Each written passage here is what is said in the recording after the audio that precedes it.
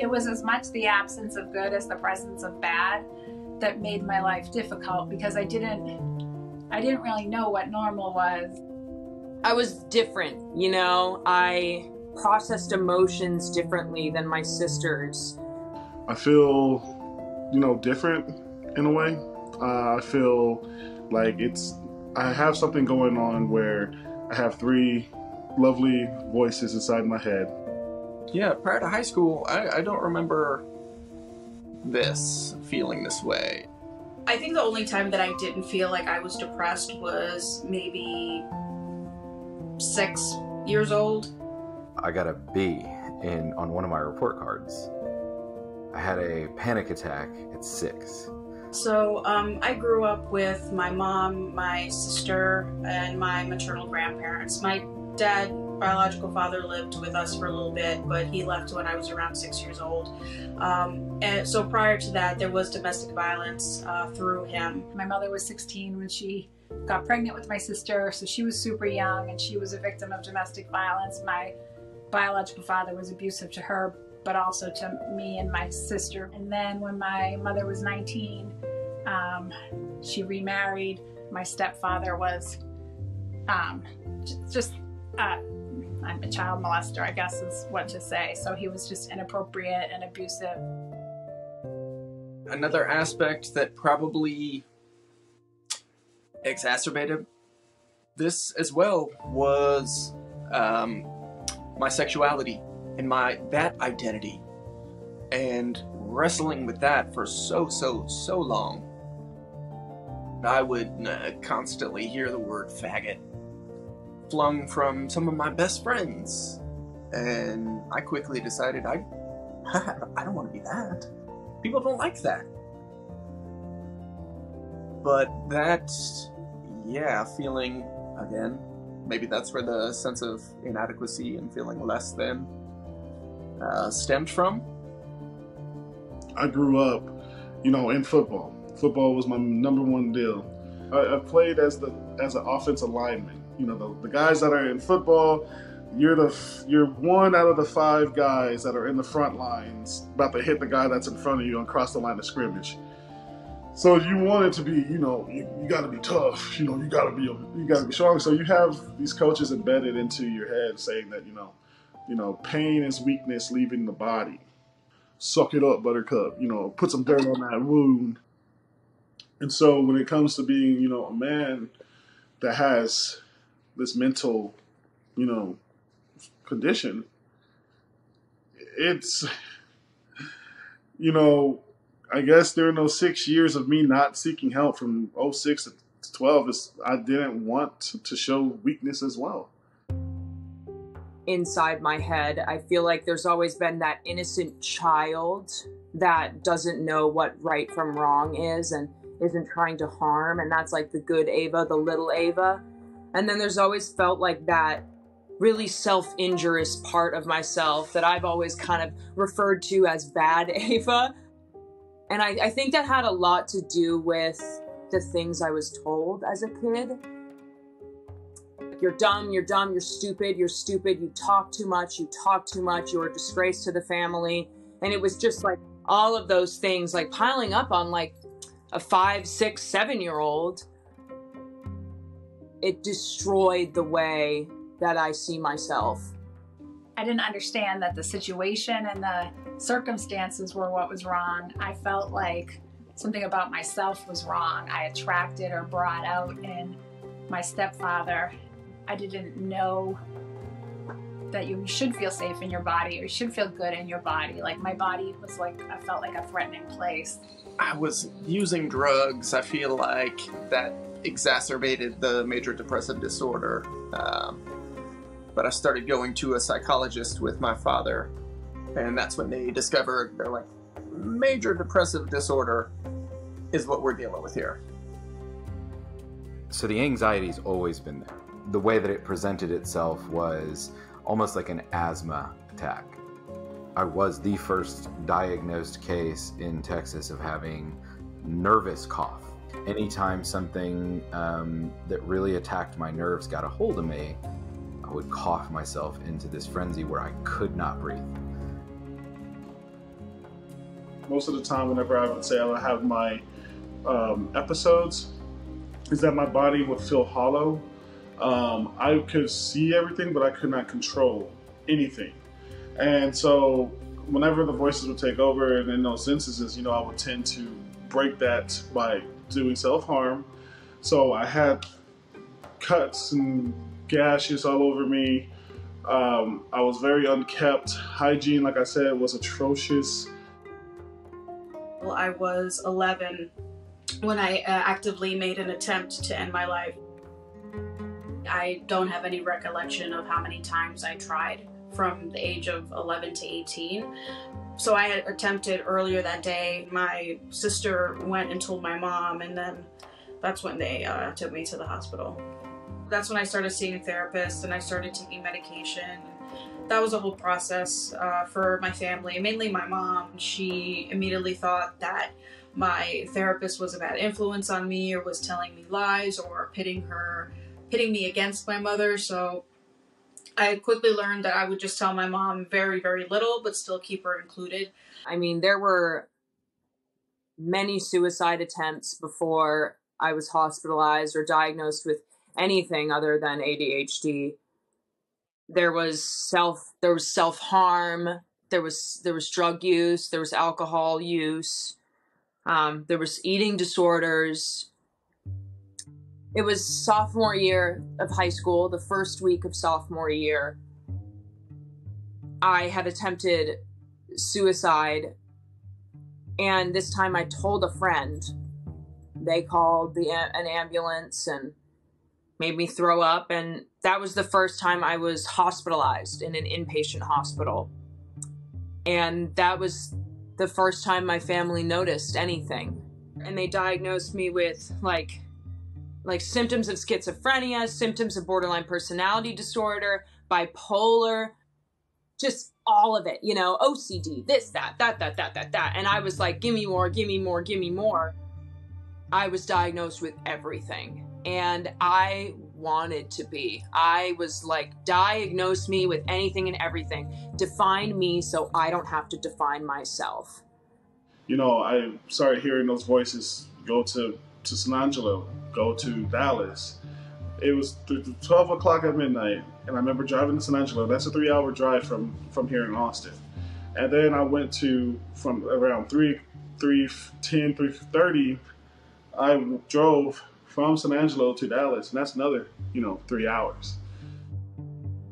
I passed out the wheel, and I awoke to having my head slammed into the steering wheel.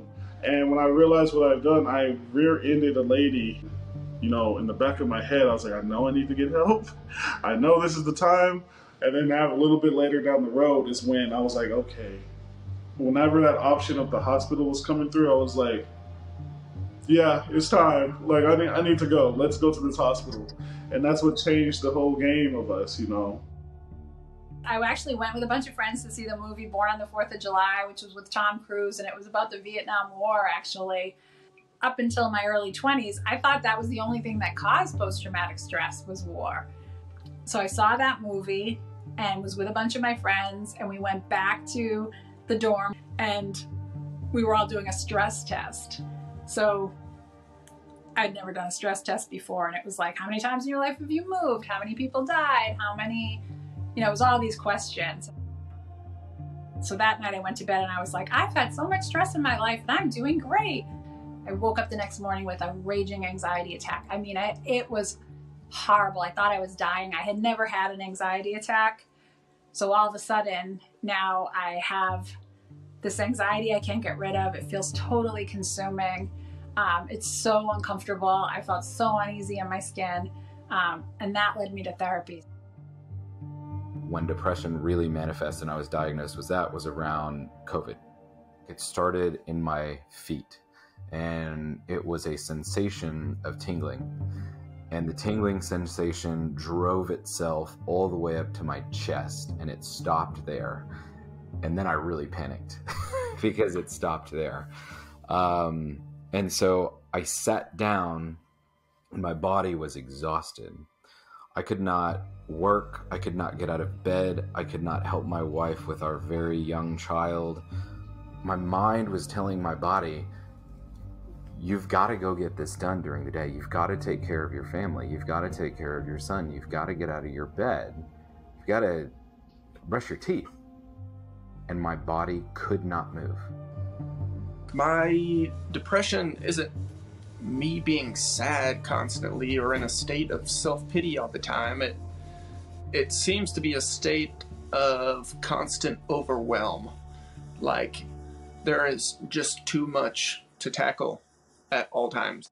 It feels like I'm wearing 10 weighted vests, like when you go to the dentist and they have to take an x-ray and they put a weighted vest on you, a lead vest. Feels like I'm wearing like 10 of them, and I'm just, I just feel so heavy trying to perform any simple task seems daunting. So, I mean, with the MS, that has only been exacerbated. When I was first diagnosed with MS, I'd say my mental health took a nosedive. I felt like my back was up against a wall. Like, my doctors made it seem to me like I had no options. Like, I'm gonna be blind and in a wheelchair by the time I'm 30, so there you go. I'm still in disbelief about all of this. Like, this still does not seem real. It's been 12 years, though. I had never been in the hospital except to get my wisdom teeth out. I had never had an overnight in the hospital until I had what we thought was a torsed cyst. So eventually I was diagnosed with ovarian cancer. I have just finished doing treatment and have moved into looking at different hospice services in my area because there's not any other treatments right now that are working for my cancer. The same month that I had my surgery, a study came out on people with post-traumatic stress disorder are twice as likely to be diagnosed with ovarian cancer. At first I was diagnosed with generalized anxiety, but it's really post-traumatic stress. It enraged me because I was like, if these are normal responses to abnormal situations, why do I have the label? Like, I'll change and I'll heal, but how do family systems change if the people that cause trauma don't change and if the people that are wounded by trauma are getting the label? It's why I became an activist, because I was like, it's not enough for individuals to heal, systems have to change. I think when it comes to mental health activists or advocates, I'm not entirely sure how people view them, but I worry sometimes that they might think that we have it all together when I don't have it together. And I do have my moments of just, I don't think I'm making any difference, or am I doing enough within my advocacy? But there are just some days where if I get up and I just get through the day, that's surviving, that's a win for me. Thank goodness for the resources that I'm blessed to have access to, because I know there are others that don't, that can help me navigate this disease. Because all of these years I felt feeling less than, now I feel any area of my life, I feel like I can take it on full throttle. And I remember thinking to myself, I'll never forget it, this must be what normal feels like. I'm an introvert, I'm shy. I would have never seen myself standing in front of a lot of people if it wasn't for those, those things that I was going through. The first time, this is when I first started sharing my story, I had a parent come up to me and she said, you know, you're a hero. I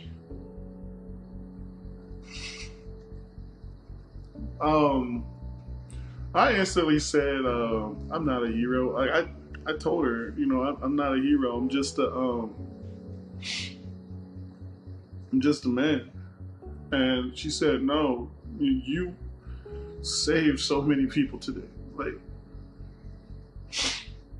you put yourself down on the line and open up and said, "You're my hero." And to hear that, it like removed some of the callous that was in my heart of like self-doubt and my insecurities. It helped move, and so I guess that's what made me like see that, you know, I could be a hero for someone, even if it's just one person. I could be that help. And so when I was diagnosed with all those things, that's how I defined myself, with this broken person. So the idea of becoming someone that doesn't hate themselves, or that hurts, or that doesn't hurt and like constantly go through pain, it was so scary. Yeah, it is. It's so relieving to just admit that it's difficult. So I wrote this song. It's called Find Your Legs, and I wrote it about like trying to live life outside of the inpatient hospital. About like trying to like metaphorically find your legs. Like figure out like how to fucking walk without somebody like holding your hips up, or like holding on to both sides of your arms, you know, like how to figure out how to fucking be in life without, I don't know, you know? Let's see.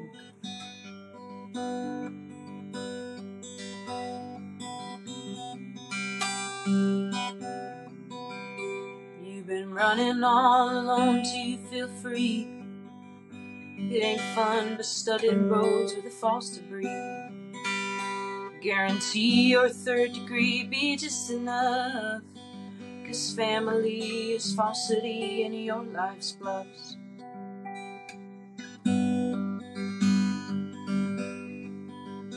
Find your legs.